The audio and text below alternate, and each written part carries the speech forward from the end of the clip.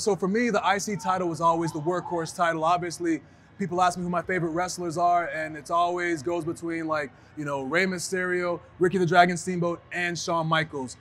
All have been Intercontinental champions. The latter two, some of the greatest Intercontinental champions that you have had in this industry. And then you talk about Jericho. So at the time, I lived in Tampa.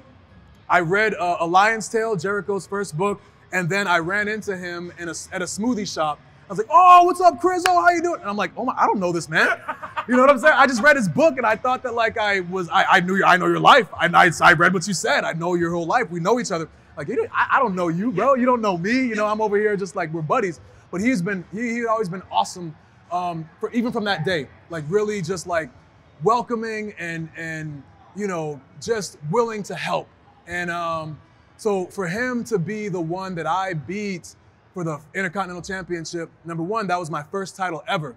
And I'd only been in the industry for like maybe 3-4 years at that time, but I hadn't won any titles on the indies. I didn't win any titles in, you know, at FCW or, you know, in Deep South.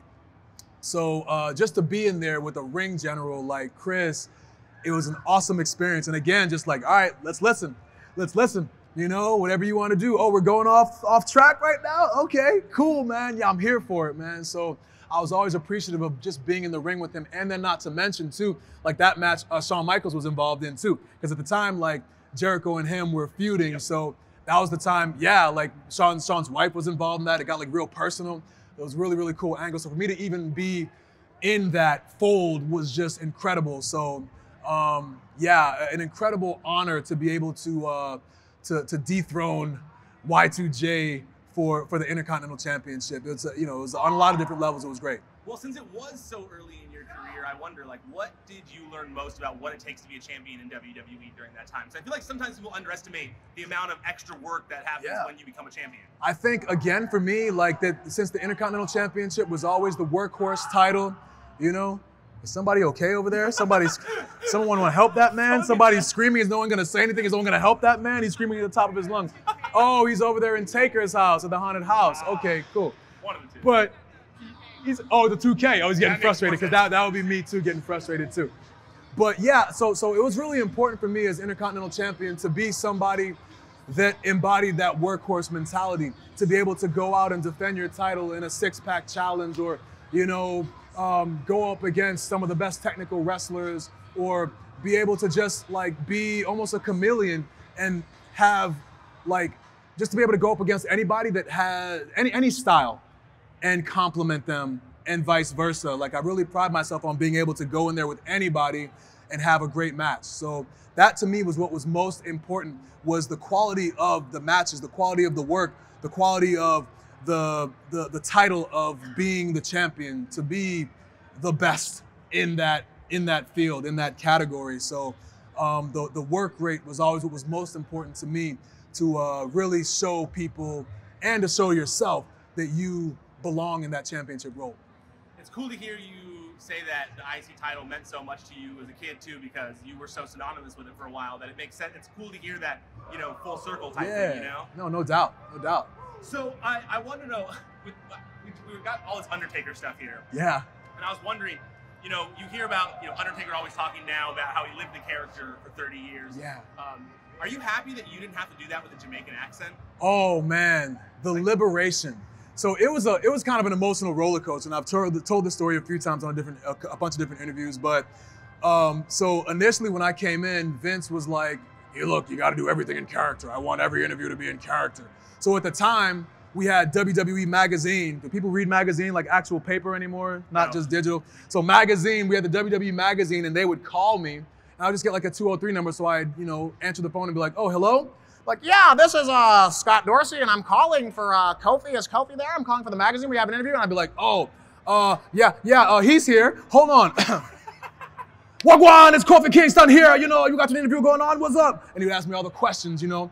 So it was like a silly situation, because it's like, you know that I'm not Jamaican, and I know that you know that I'm not Jamaican, but Vince said that I have to put this accent on, and now we gotta do this, play this game, you know, and I gotta interview you with this accent. And matter of fact, so at the, you know, SOS by Collie Buddz, we did something where he's like legit from Bermuda. He grew up in Bermuda. He has a real accent. And for those of you who are not Jamaican, know that my accent was garbage. It was terrible.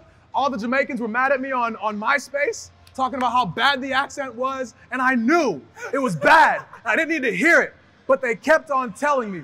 So I had to do an interview with Collie Buddz where it was like superstar to superstar.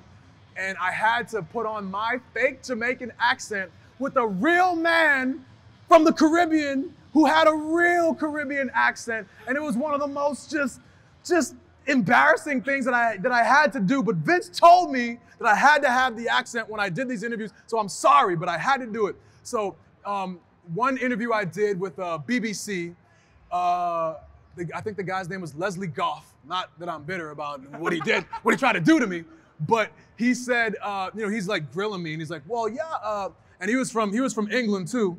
He's like, oh yeah, Kofi, your name Kofi is actually a Ghanaian name, right? And you are Ghanaian, right? And I was like, oh no, I'm not Ghanaian, no. You see, well, my mom, she really had an affection for the motherland, and Kofi is her way of having a tribute to the motherland. So I'm just BSing him, you know. So I'm bobbing and weaving. He's asking me all these hard-hitting questions, and I'm just shaking them off. You know what I'm saying? No, you won't catch me. But after the interview, I was flustered, and I'm sweating. I'm like, oh my God, like this dude is really grilling me about like my background, man. He knows. He's gonna know. And then like 15 minutes later, my mom calls me and says like, oh, Kof, someone just called me about your career, and he asked me about if you were Jamaican. I said no, but he's from Ghana, but he just has to do it for work, and he's really trying to like get his. No, so now I'm like, Mom, kayfabe, Mom, kayfabe, yeah, it's over. So then, like 2 days later, like Leslie Goff writes this article, and you can go out and Google it. And this is BBC. This is like a reputable,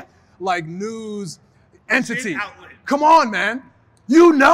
This is World Wrestling Entertainment. There are people out here that play characters. This show is out of character. Yeah. Some people play characters on there. The Undertaker's not really like a walking zombie. He's not actually dead. He's alive. Shockingly. He has kids. You know what I'm saying? We know. So like so then the article comes out, and he's just talking about like, oh, well, Kofi is ashamed of his culture and his heritage and this, and then he's not, and just like bash me. I was like, oh my God. I said, it's over, bro. I survived these vignettes. You know what I'm saying? This terrible accent, all for this, and now it's over. So I go in, and it was in New Orleans. I go into the office, and Vince, I said, Vince, we got to talk, man. It's over, bro. Like they know. The cat's out of the bag. And he's like, well, you might think that everybody knows, but it's just a small section of people that knows. You're still going to go out there and do that accent. I'm like, no! Okay. So then like 6 months later, he calls me back into his office, and he's like, yeah, I think we're going to have you drop the accent today. I said, oh, for real? Okay.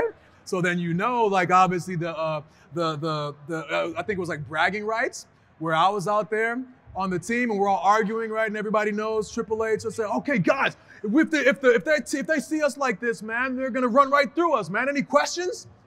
Yeah, I got a question. Aren't you supposed to be Jamaican? And